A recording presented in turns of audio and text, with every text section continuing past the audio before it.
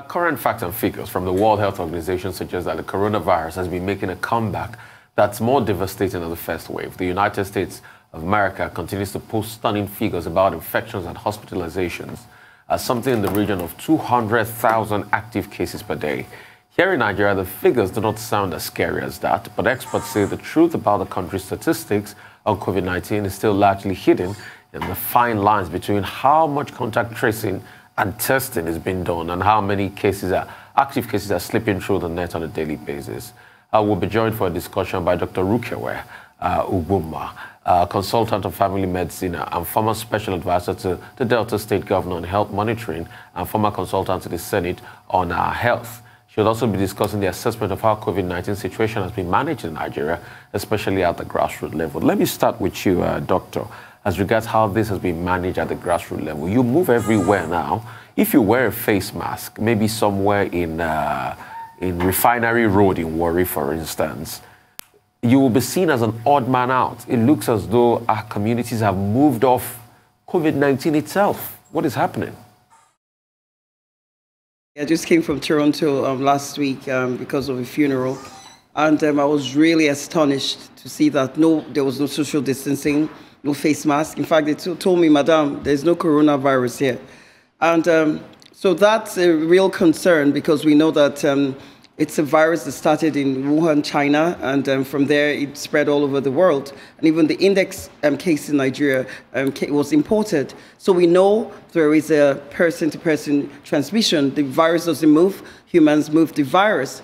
Now, there's an interesting study that came out a couple of weeks ago that said the countries with high endemic malaria cases have some cross-immunity to COVID. And this is a study by Azu Munir, over in 110 countries where there's malaria endemicity. So there may be something there why it didn't catch on, because as you can see, there's over 250,000 deaths in the United States, and in Nigeria, we don't even have up to 2,000 deaths. So you can see that there is something protecting us aside from not obeying the rules that of convention. For example, in Canada, we are neighbors to the United States where I reside.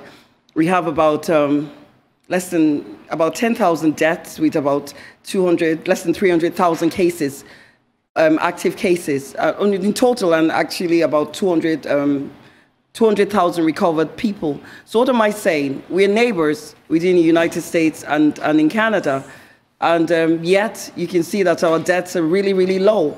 And so what's the difference is those simple measures that we took. So it was mandated by the government. The Prime Minister came out every day to address the nation and said, everyone wear a mask. If you don't wear a mask, it's a crime.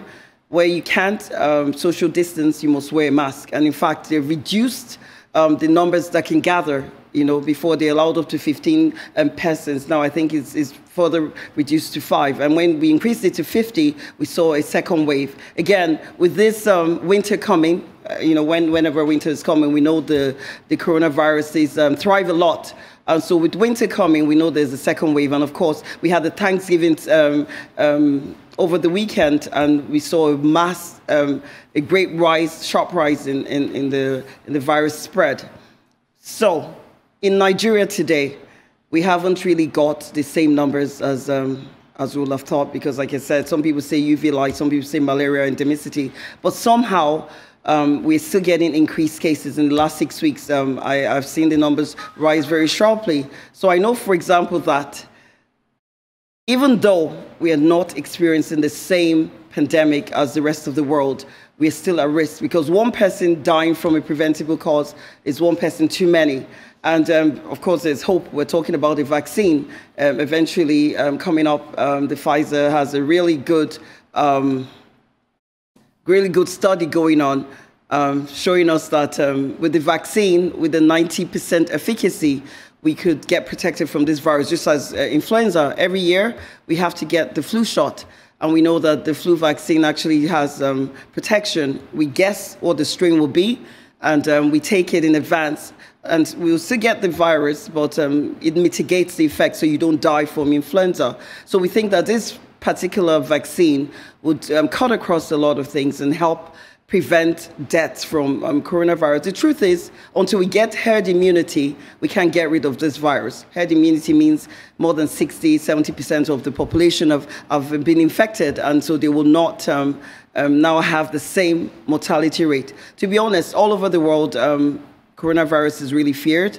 But I've seen it, like you said, in Refinery Road in Warri, people are going about their business as if nothing's going on. Go to Balogu markets. You look like an alien when you're trying to wear a mask, and they say, like, what are you doing? So there's something protecting us, be it our local herbs, our agbo, I don't know, the gin or whatever it is, but still don't take it for granted. People are very, some people are very prone to this. I'm talking elderly people, people with diabetes, comorbidities would definitely be more at risk for catching this virus. So don't take it for granted. If you're in the same herd, in the same community, you may take the risk of not using a mask. But if you're going to be introduced to new populations, especially if you're traveling, please use a mask. Wash your hands frequently. Do social distancing until we can get the vaccine. And we know that this vaccine will become even widely available probably late in 2021. So we still have a long way to get to the end of this pandemic. And as you can see, the numbers are rising everywhere in the world, including Nigeria. So I don't know what else I can add to this, but for sure, coronavirus is not a myth. We see, like you said, we have 200,000 active cases a day in the United States. And over 250,000 people dead. Can you imagine this room? We have about, I don't know, 20 people. So 20 people dead in a room. You can imagine how huge that number is. And of course, in the world today, we have over 1.5 million people dead from this virus. Now, I'm really curious about what they did in China, because this started in Wuhan, China. And for now, I saw they had a water park party about a couple months ago. So for sure, they had the virus. They conquered the virus by very stringent measures, which, you know, very difficult to replicate because it severely affects the economy. When you say don't go anywhere, don't trade, don't do any social activity or any economic activity. So you must support that system. And I don't think we have those kinds of support systems in Nigeria. Now, in Canada, part of where we succeeded is the government gave out palliatives. I'm talking, they gave supplementary income, especially to students and to unemployed persons, and even small businesses got loans with forgiveness of up to $10,000. They got $40,000 to assist them to stay locked down. And so our numbers keep being low, even though now, like I said, there's a second wave, and we're doing more stringent lockdown measures, and we're targeting the measures.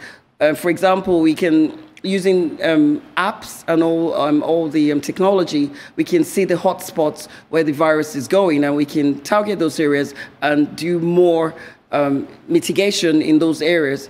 So it's something that is going to be around for a while. Unfortunately, I know Dr. Fauci was saying that by April, people who want the vaccine can get the vaccine.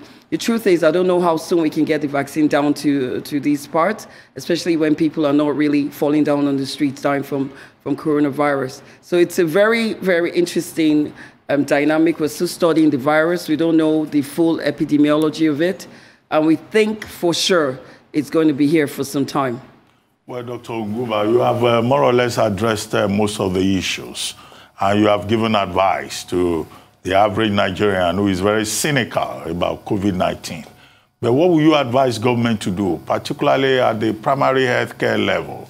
Because yes, there is cynicism in the urban areas, but the people in rural Nigeria, who are the ones who could be most affected in the event of a second or third wave, they don't even believe that there's anything called COVID-19. How do we get the message down to the people to say, look, there is no divine protection. This is real. Yes. So it's education. We know what worked in countries where they had very high numbers. Like I said, it started in China. They did all this mitigation with sanitation and hand washing, distancing, and wearing your face mask. I think wearing the face mask is probably the singular most important protective measure.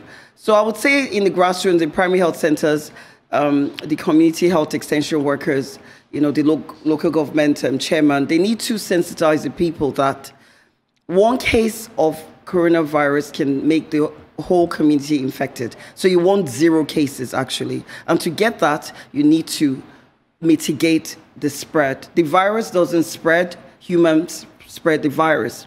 And simple measures like hand washing, increasing your hygiene, actually not just prevents coronavirus, it prevents a lot of gastrointestinal diseases and many, many infections. So improving your hygiene is important. Wash your hands frequently. I'm sure they talked about 20-second long hand washing. If you don't have soap and water, which is, sometimes in rural communities is not readily available, you can still use buckets, as long as it's not stagnant water.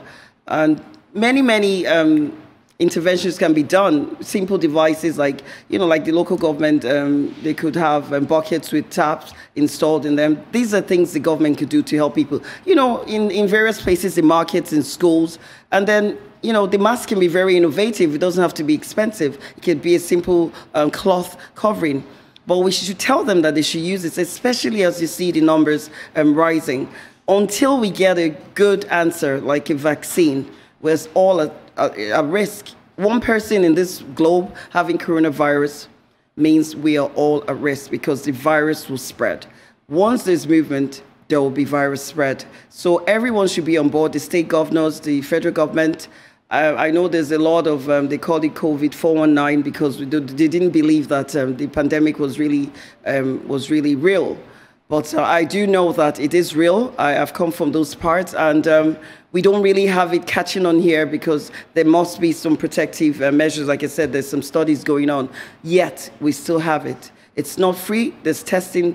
The people tested daily, and there's still positive cases in Nigeria, and there's still deaths from it. Unfortunately, I lost a colleague in Delta State, a very good anesthetist from the virus, who was relatively healthy before that. So I know the virus is real, and if you catch it, sometimes you will not survive. So don't take it for granted. Everyone should be on board. Everyone should take this seriously. If you're with your family members, you don't have to do all these things because you all have the same exposure. But whenever you're going out, do take those measures because I think that's what, like I said, change our numbers between United States and Canada. See 10,000 deaths compared to 250,000 deaths. I'm sure the same period of exposure. So to tell you what worked for us and what's still working without a vaccine. Well, your message really cannot be repeated too much. People do need to know. But like you mentioned the vaccine, Pfizer, the announcement was all met with general excitement. There were a few exceptions, but most people were quite excited about the Pfizer vaccine until it started to dawn on us the daunting logistical challenge that it would cause. What about the other vaccines in the offing, like the AstraZeneca one? Do we have a better chance? Because frankly, at this point, the Pfizer vaccine is looking like mission impossible for Nigeria in terms of the cold storage facilities. I'd like you to talk about that. And also in view of what you just said now about COVID 419, the fact that a lot of people still believe that it's a hoax, what will vaccine hesitancy look like in grassroots Nigeria? Will people actually take a vaccine if at all there's one that becomes available to us here in Nigeria across the board and can be administered properly without needing to be stored at way below freezing temperatures, for example? Like with all vaccinations, there's a lot of suspicion. I know some people even link some vaccinations to infertility in women and whatnot, but we know the vaccines work. We know that's how we eradicated polio in general. And most vaccines require cold chain storage. Well, there is lots of ways to get around this. We have solar fridges. We have mobile, like I said, mobile containers that can keep things cool for many, many hours with solar panels. So regarding the AstraZeneca vaccine, I know there was, I think that had to be pulled back because there was some very bad side effects with some trials. And so really the Pfizer vaccine is the most viable option at the moment. And like I said, it's going to be expensive. Governments have to buy it, but I don't think they have a choice in it because they want people to survive. And I know the Gavi usually helps fund our vaccines, and the Bill Gates Foundation actually, they do a lot. And I know that DHL also partners in spreading, distributing the vaccines in cold chain And so, you know, lots of philanthropy there. And we want to ask people like the Dangotes and any good, well-meaning Nigerian to partner in this effort because, you know, like I said, one person getting it is all of us being at risk because we know it's a respiratory virus and it's airborne. And as you move the virus. Now, to sensitize people, it's difficult when it's not really catching on, as in people are not dropping dead on the streets. So we just have to keep talking about it, keep highlighting the cases that we have seen, and keep informing them, you know, that as long as we have this virus, we will not be safe. None of us are safe. But the hygiene measures actually work. So we keep doing that until, you know, like I said, the last hope for man is God. I know they spend billions of in Nigeria every year praying for various things. Maybe this is one of the things we should be praying for too. Right. We'd just like to say a very big thank you, you know, for coming out here and sharing some thoughts as regards COVID-19 and the likes. Dr. Bati? No. Okay. I think we're still with her. If you still have a question for her, so you can go ahead and ask her. I've got a question for you. Great one. You talked about the vaccine coaching and the likes. But I want to talk about something really very important. The need for a zero prevalence test to be able to even ascertain where we are in this country. I hear one is on, but can you talk more on the need for zero prevalence test? So the testing, for example, is not, for me, wide enough, and it's not free. For example, I came into this country and I had to pay a certain amount of money to get tested before I can leave the country again. And so that is a very good way of tracking people coming into the country. But within the country itself, there's not wide testing. And I know it's not widely available, which is an issue because you can't really talk about prevalence without testing everyone, to be honest. In Canada, for example, we have home kits now that can test. People can test themselves at home with rapid results, and you know that would just almost like a pregnancy test at home. And then you can, if you're positive, then there's more sensitive PCR test. So until we get wide testing, we cannot really know the zero prevalence or what the prevalence issues are. And as with every test, you know, tests are not perfect. So there's false positives and false negatives. So really, symptomatic testing is really, really important, but there's lots of asymptomatic carriers. And so in general, doing contact tracing, I think, is critical in mitigating the spread of this COVID-19 pandemic. So wherever you find a positive case, they need to trace that person down to the wire, and everyone needs to get tested because that's how it gets spread. Some people will have very severe respiratory symptoms. Some people will have maybe mild symptoms like they have malaria, and some people have no symptoms at all, and everyone gets spread. You go and visit your grandmother who is, you know, with very poor immunity, and she catches it, and you know that's how it goes on and on. So, zero prevalence testing has to be done when there's widely available test. The test is really expensive at the moment. Like I said, there's new technology coming out every day. I would have loved the NCDC to be here to answer the question to what they've done to provide those cheaper, widely available tests. Like I said, we have home testing kits available at the moment in Canada, and it's improving every single day. More and more companies are coming out with new tests, and there's even the antibody test. So if you've had coronavirus, you want to know, do you have antibodies to that? That's a blood test. So it's good to also know whether you're immune to it. We don't know how long the immunity lasts. For example, we know malaria doesn't give you a lasting immunity. Some people get malaria every month, but you know, those people who have frequent malaria will never die from malaria because they have been exposed. For example, a person who has never had malaria can come and die from malaria because they never had any antibodies. So in general, we need to do testing.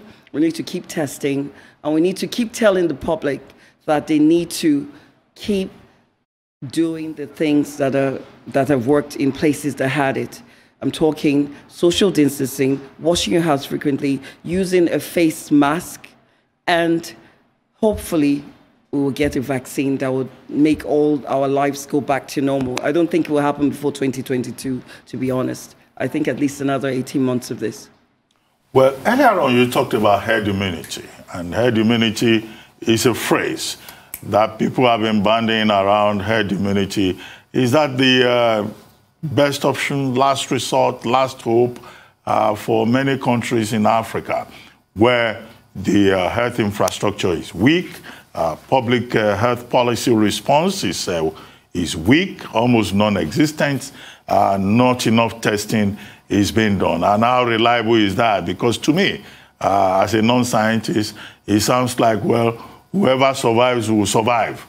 You know, let the thing go around. At the end of the day, we'll know whoever is alive, you know, out of this large population. That's one. And then there is a sociological part of it. I mean, as someone living in Canada, hearing stories about Nigerians looting COVID-19 palliatives, how did you feel? What was your response to that? Because COVID-19 palliatives have been part of the sociology of this pandemic here in Nigeria. There's a lot of social political problems with Nigeria, but let me first of all address the science behind herd immunity. So when an infection comes new into a community, it starts to spread, and then the people develop natural immunity to it. So there's the immunity from vaccination, and there's the immunity from getting a natural infection. Of course, superior to any vaccine is the actual infection. So that's why they use, for example, the blood and the plasma of infected patients to treat others so that they can get rid of the virus. And I'm sure Mr. Trump, when he had his, he had all the treatments. Anyways, the herd immunity is when most of the population have either gotten the infection or received some protection via a vaccine. And for the spread to become endemic instead of a pandemic, it has to reach at least 70% of people infected. As you said, you know, after all, 54 million people in the world got the virus, and less than 2 million have died. So for sure, we're going to survive this. But how would you feel if it's your relative that died? So one death is one death too many. And so we can't afford to get those numbers like that. Even though it's a small percentage of deaths that will happen and many people will recover, we don't want that. So we want to prevent it until we get a cure for it, which is a vaccine. So yes, regardless of what we do, the infection will spread, but it has to spread at a very, very high rate for us to get 70% of the people to have it. And so we don't want to wait for that, because a lot of people will die along the way. Like I said, Nigeria has been fortunate. Most of the people are testing every day. I saw the result from the Federal Medical Center in Asaba the other day. And out of, I think, 40 or 50 tests, none was positive. There was no positive cases that particular day. So, you know, that's encouraging. But the truth is, for every positive case, there's thousands of people at risk, people that they've come in contact with. So herd immunity is the way to go, yes. But how do we get there? I prefer to go through the vaccine route than via natural infection. We want to support those people who have the natural infection to recover by not dying. And again, there's very, very different things that have been done in different centers just to make sure about that. But there's no clear-cut particular management style that has been recommended, because it's really experimental. Now, talking about the palliatives, now I was very disappointed to see that in the midst of a lockdown, there were warehouses filled with food and things that could make people actually stay at home, being hoarded, and I think for political gain, because they were stamped. I saw it on television. They said not for sale. So again, I don't understand the rationale about the distribution and what was done, but I know people were really hurting from this virus outbreak and the initial lockdown, because everybody was afraid. Nobody knew what was going to happen. They locked down the international borders, and businesses were shut down, and some businesses will never recover. Not just here in Nigeria, all over the world, because of this pandemic. So government needs to do more. They need to be more transparent. I'm a little bit disappointed with the fact that for example, the hashtag #EndSARS ended up with bullets. You don't always have to shoot people who want to lend a voice to what is their problem. Government needs to be more attentive. They need to listen. They need to be proactive in acting. They need to act when the people need them to act. For example, why are you keeping boxes of Indomie and bags of rice in a warehouse? I mean, as you bring them, you distribute them. What's the style of distribution? Again, like I said, these are political things, you know, and I really don't want to tell you all I think about that. But yes, it's not good enough. It's not good enough. In Canada, once you apply for your COVID, they call it the CERB, it's 5 working days. You get your money. And for every month, you get your money. And that's it. And as long as they told you not to go to work, you get your money. Now, if you prove that you lost your job as a result of that, then you go on unemployment insurance. So you are very incented to comply. In fact, in the United States, I was hearing Mr. Trump and his cohort saying that people had more money from their checks than their jobs. And so they wanted to stop that, which I find actually ridiculous. You know, who wants to get a handout? People who want to work actually want to work. I don't want a handout. Most Nigerians are proud people. If they have a job, they will go to the job. It's when they don't have jobs that they start all this looting and whatnot. That's what I think. You know, some people say Nigerian youths are lazy. I don't believe that. I believe everybody wants to be validated. I believe everybody wants to contribute. I believe everybody wants a healthcare that works for them.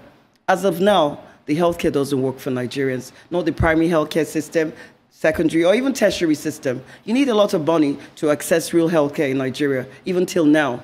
And it's really not good enough for a country that is 200+ million strong with this very robust economy. In our heydays, I don't really know. I mean, everybody suffering from this pandemic, but we haven't put policies in place to protect our citizens, neither, like I said, from the grassroots upwards. And really, is it good enough? It's not. Thank you for that. Now to the, I guess, most high-profile coronavirus case in the world, the Trump case. And that introduced us to this cocktail that he was treated with of dexamethasone, remdesivir, and Regeneron. How available is that in Nigeria? Is that an option, or how much of an option is that in this climate? Out of those 3, I could tell you 2 for sure are not available. I know a very high-profile death that happened in Nigeria. I wouldn't tell you his name, but they tried to get remdesivir from, I don't know, Pakistan or India. Anyways, they couldn't get it. So we don't have those antiviral drugs. Neither we have the experimental drug Regeneron, which is used for other things as well. So the answer is no.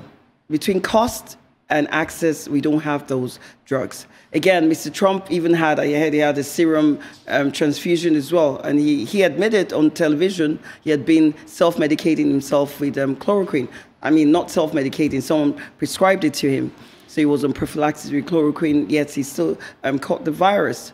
So we do not have a good protocol for treating coronavirus, but yet we know the virus can be disrupted. We know that chloroquine actually does something. That's why he was claiming like that. I have 2 colleagues in the United States that swore that until they took their first dose of chloroquine, their fever did not break. So again, you throw a lot of things at it. There's other antivirals like,